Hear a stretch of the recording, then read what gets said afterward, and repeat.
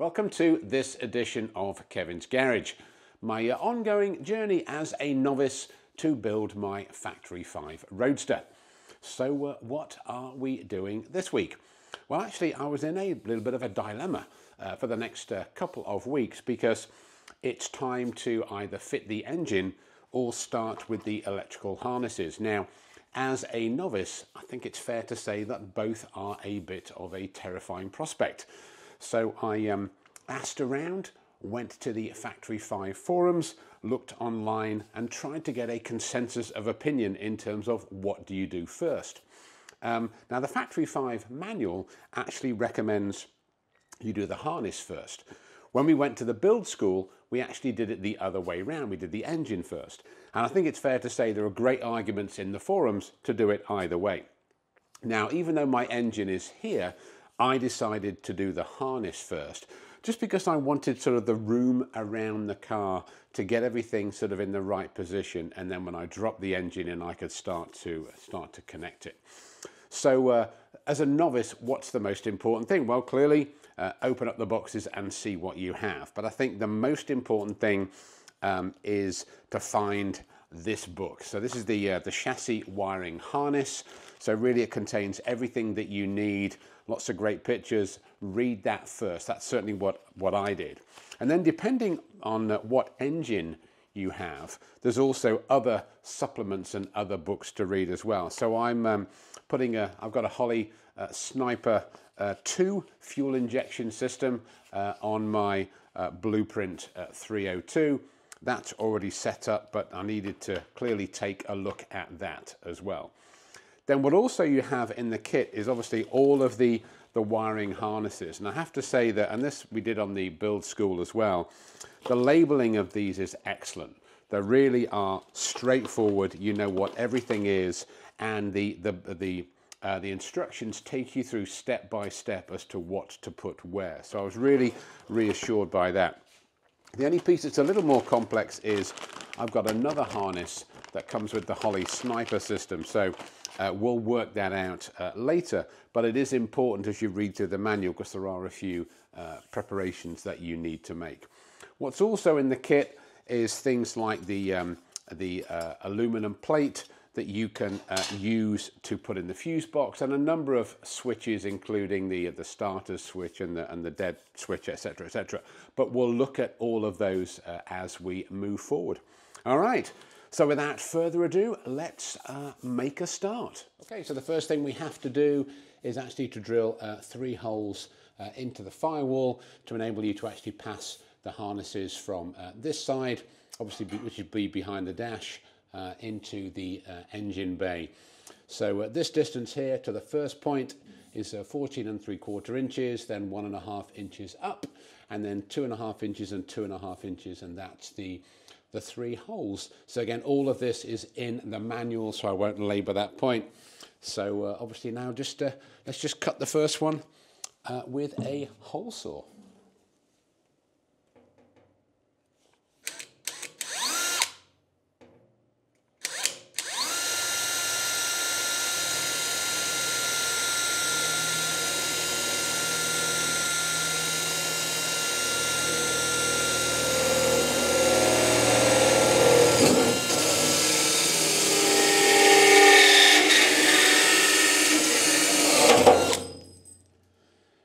Well, that was nice and loud and made a bit of a mess, so I think I'll save you the next 2.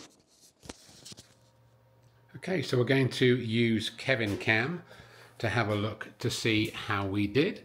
So you can see those are the 3 holes in the firewall.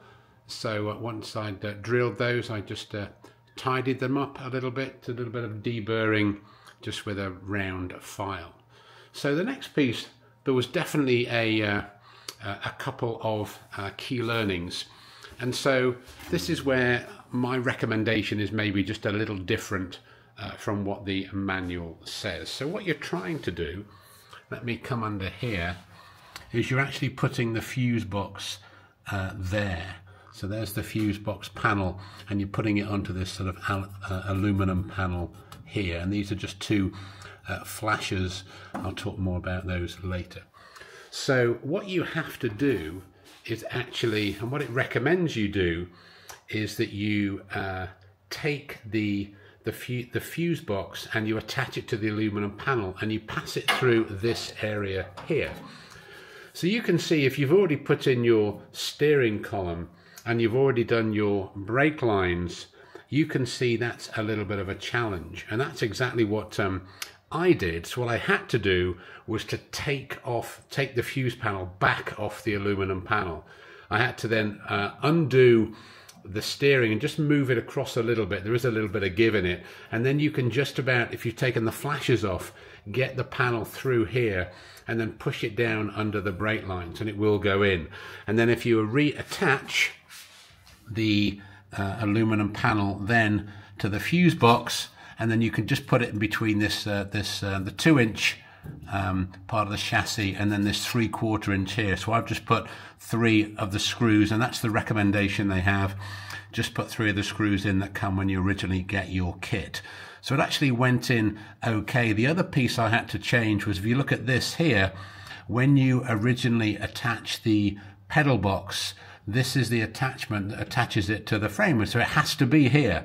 So whether you have a washer on it or not, it clearly gets in the way of the edge of the aluminum panel. So I just trimmed that down a little so you would get a flush mounting. So that was a learning. So then you have, obviously there's a few instructions on the different wires. So ones that stay inside the pedal box, you can see here. You've got the front harness, because that's going to go out of this hole here, if you can see this hole down here. This is something you don't need the hot rod flat connector, so we just need to tie that up against here later. What you do push down into the pedal box, if I can just find them, is the switches for both the brake and for the clutch safety switch, if you have that. And then this is also the ground. So you just put those down there for now. And then there's also 2 little grounds here that you're supposed to ground that come off these flashers. Just a quick note about the flashers. The flashers are not actually in the same box with the rest of the electrical supplies. They're in another box. Mine was actually in box 4. So you may need to hunt those out. All right, and the rest is just sort of hanging down around there until I work out what to do next. So, all right, let's move on. Okay, so let's just talk about a couple of the materials that we used before we have a quick look on Kevin Cam to see how we've got on with installing the harnesses. Firstly, what I did with my harnesses is this is just some extra sort of electrical loom tape. Just adds a little bit more protection from the elements and is a little bit more resistant to heat. So I put that on all of my wiring harnesses. Then just a couple of attachments that you'll see, of course. The zip tie, great for lots of different things, and you'll see that. We've also got this sort of zip tie attachment, which is quite nice. You'll see that in a moment. You just put a rivet in there and that can fix directly 2 parts of the chassis. And then, of course, we've got the insulated clips that we've used when installing the brake lines earlier. So you'll see all of those as we have a look. So I think overall it went fairly well. So let's have a quick look on Kevin Cam, and I'll take you through each of the individual harnesses.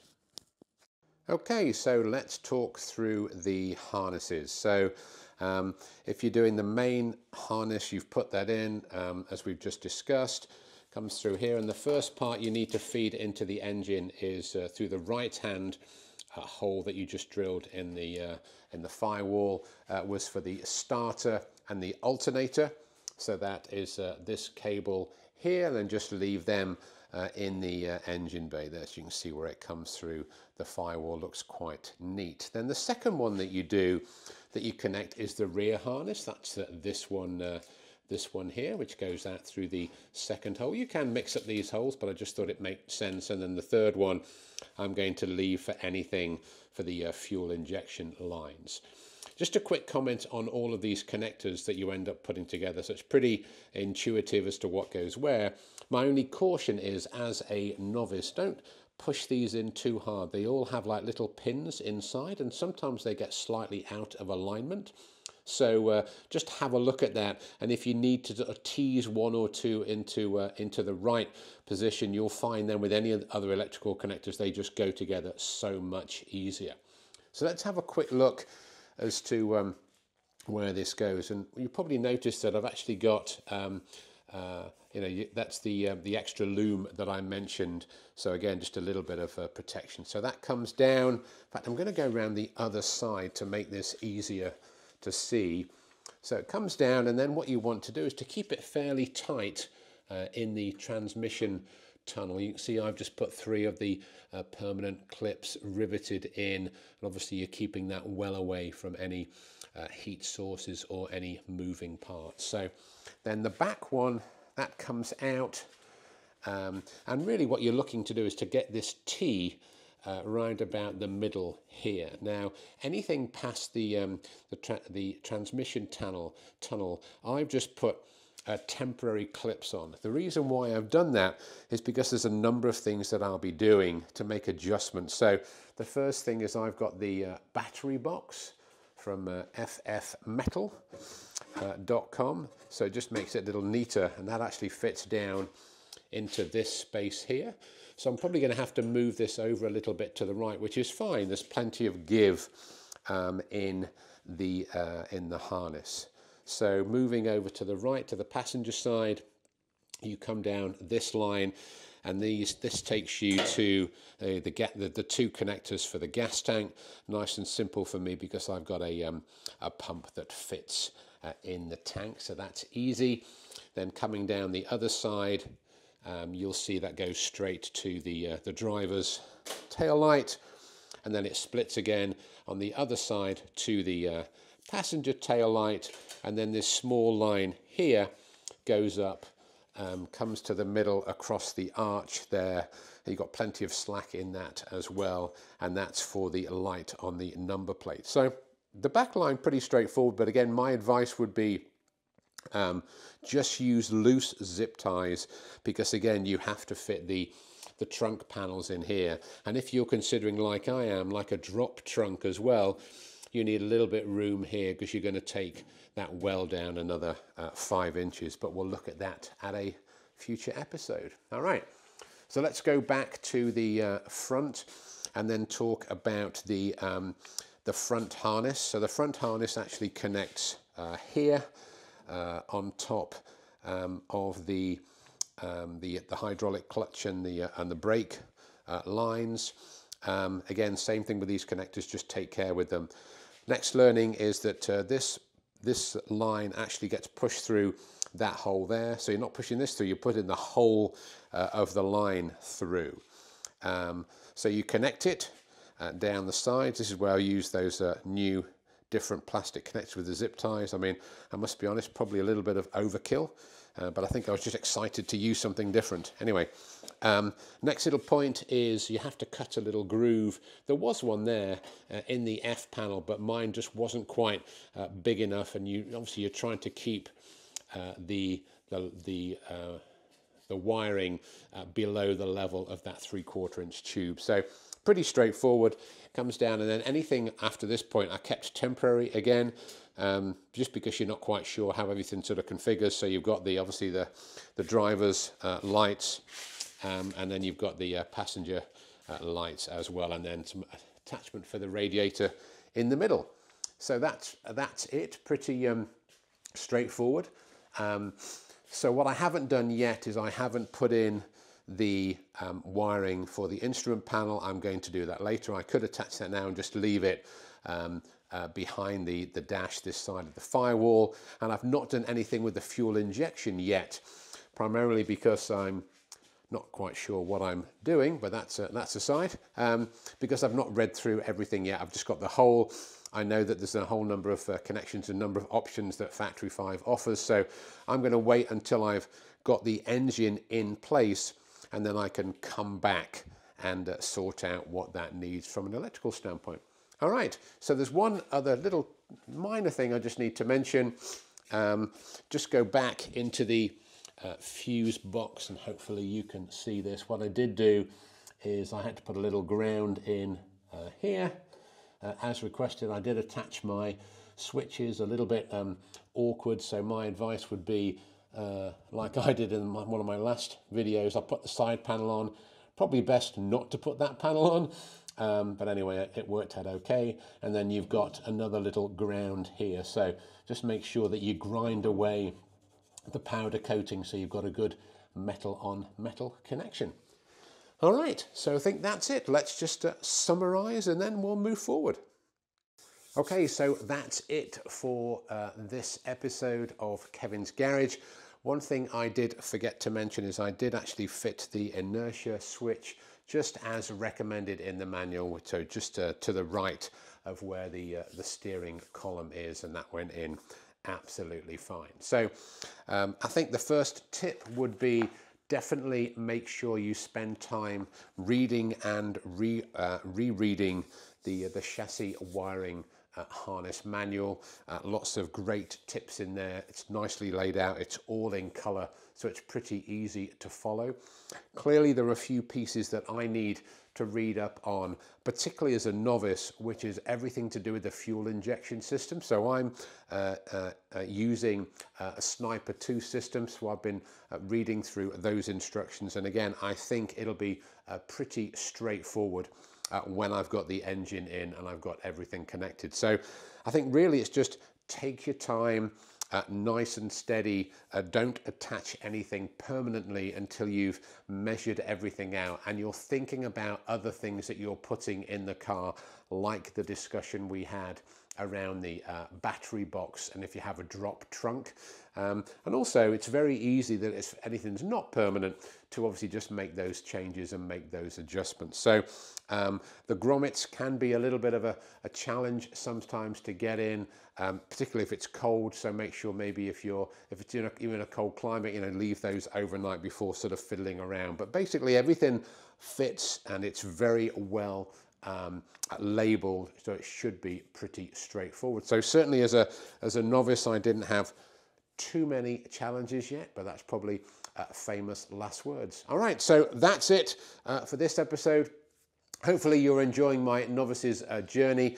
Next week, it's the big one. Well, actually, it's almost the big one. Next week is engine preparation. There's quite a few things I need to do to the engine to prepare it for install. So install will probably come the week after that. So if you're enjoying the process, then please like and subscribe. All right, thanks a lot. We'll see you next time.